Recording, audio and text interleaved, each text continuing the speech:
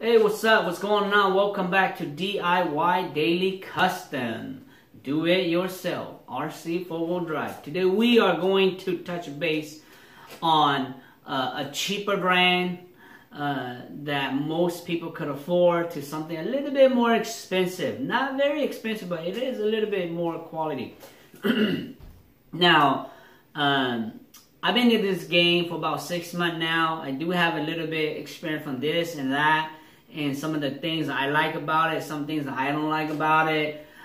So today I'm going to talk about how durable they both are in terms of handling, and then I'm going to talk about engine speed when it comes to crawling. Okay, so those are the two things I'm going to be talking about today. And if you have any question, drop in the comments below and I will answer you. So like I said again, don't forget to like, share, and subscribe. Alright, so let's get on. Alright, so now I'm going to go ahead and start off with this one. This is the Everest Gen 7 from Red Cat. I got this baby, this bad boy, about 6 months ago. And it's still here. The good things I like about this thing here is that it's very durable. You know, this thing right here is very durable. It's a tough body. It flipped rows many times, and it's still here. You know, this thing right here is still here. Kid you not, it's played by my 4-year-old son for about 6 months now, and this thing is still alive. So it's pretty durable. I would recommend to any new people that are introduced into this game to play with it, get used to it. Okay. Now, one thing that I like about it also is that this little mule here comes somewhat complete when you talk about like the details and the arts. It has its fenders, the hard fenders. It has bumpers, front, back. It kind of have a little special gadget up here. It makes it look a little bit more trail ready, complete. Now, of course, I have to add this winch to it, along with the rims. You know, I add a little bit here and there. But beside that, you know, this is a very nice start-off kit, if I were to say. It will cost anywhere maybe about $300, $299, $300. I would say out the door with charger and battery, everything. Maybe, I would say about close to $400. And you'll be ready to rock and roll, and it will last you very good times if you handle with good care.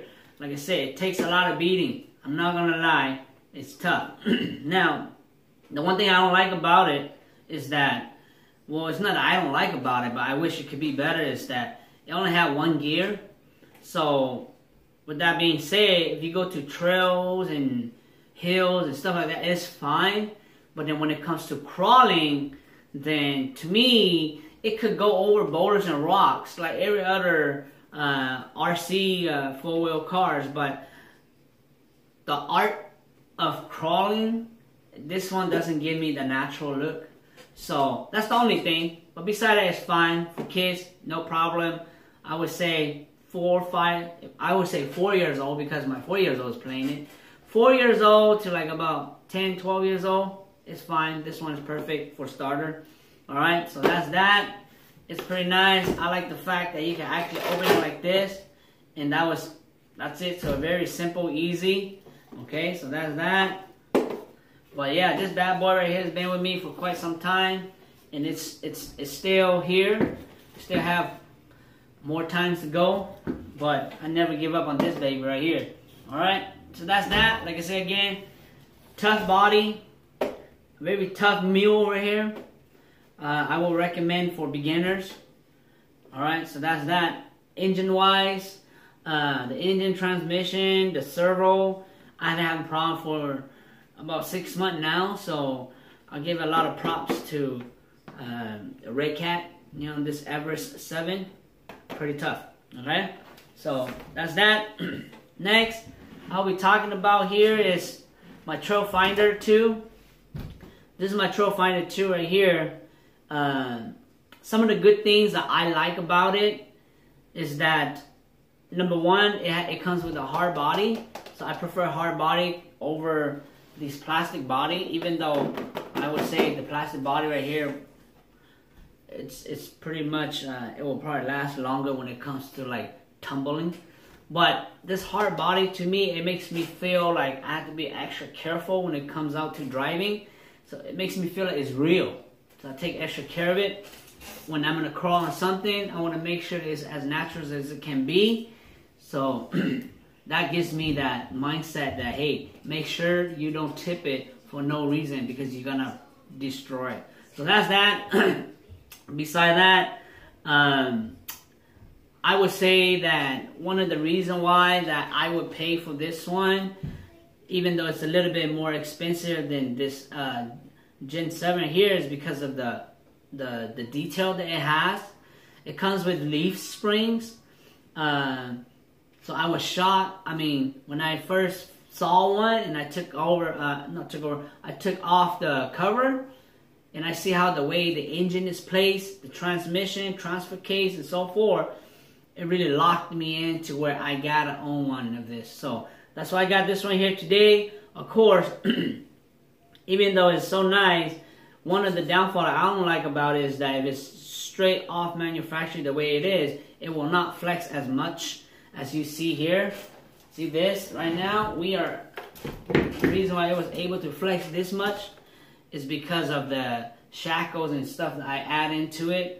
But originally, it's not going to give you this much of a flex. So that's the only downfall. If you're already so happy up front, own it, and you wish it was already the way it is, you kind of had to play with it. You kind of have to soup it up just like a real car. This one right here, just like a real truck. So, and I prefer that. And, you know, for me, it's fun. It's very interesting to see how much I could do to it to make it better. So that's that. Beside that, this one right here, I would say I don't recommend it for like kids. You know, I don't recommend it for kids. I would say under 10-year-old, if they're not experiencing it. If you just give to a kid that have no experience in it, anybody around 10-year-old and down, I won't really recommend it to. But you make the call. To me, I consider it very fragile. It does break. The amount of abuse that this Gen 7 took from my 4 years old, I believe personally that if I was to give him my TF2, he will probably destroy it in like just maybe 30 minutes or an hour. So I never let him like really play hard on it. I do let him play on it on the low gear, slowly going around in flat lands, right? But no crawling under that stuff. But yeah, this one right here, another thing that I really like about it is that it has a 2-speed. So straight from manufacturer, it has a 2-speed transmission. So that to me, when I switch it to low gear and when I start to go over rocks and boulder, the way how it crawls, this thing gives me more of a natural crawling look, okay? It gives me more a natural crawling look. That's why I liked it, because it's slowly going in just like a real vehicle. So that's the one thing I like about it, okay? And like I say again, if you like off-roading, when you put it into the low gear, you could really see this mule come to life, and you could actually feel it. But it feels so real that every moment you feel so like, you know, you feel so good just to see it going through like trails and rocks and rivers and stuff like that. So that's why this Trail Finder is in most of my video. It is my baby right here. And yeah, so again, like I say, this one right here, durable. It does take a lot of beating, stuff like that. The only downfall is that it only have a 1 speed, and it's not a crawling mode speed. So when it comes to really like have to crawl over rocks and boulders and cliff and stuff like that, it doesn't give you a supernatural look. This one, the body, I don't think it's gonna take much of a beating. If it does fall a lot, you might break it. It's pretty, it's hard plastic, so it's gonna probably be fragile. But beside that, the suspension wise, the design of this it gives you this real look to it. And stuff like that. Now the good thing, like I said again, is that it has a 2-speed. So with this 2-speed, you can actually get a real, original, if I were to say, natural crawling effect.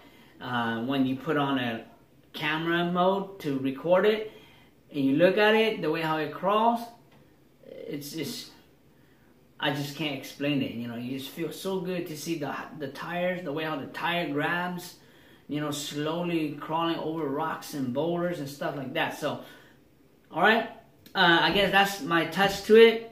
Recommend for kids under 10 years old, not recommend for kids under 10 years old. This one's cheaper, this one's a little bit more expensive. The things that I done to this one, I would say in total, off the brand new package and all the things I've done to it, maybe about $1,200 already or something like that. Which this one stays about $350 ever since. So, you know, you pay a little bit extra for this one to get the second speed, to get the details and the arts, you know, the leaf spring, the very natural look, and the rock crawling, natural crawling style. So that's that. So, yeah, again, if you guys have any questions, comments, let me know. Drop down the comments below, and for sure we'll try to answer your question and get back to you as soon as possible. But yeah, so alright guys, don't forget to like, share, subscribe, hit the subscribe button right here on the bottom, and I'll see you on the next video. Peace out guys.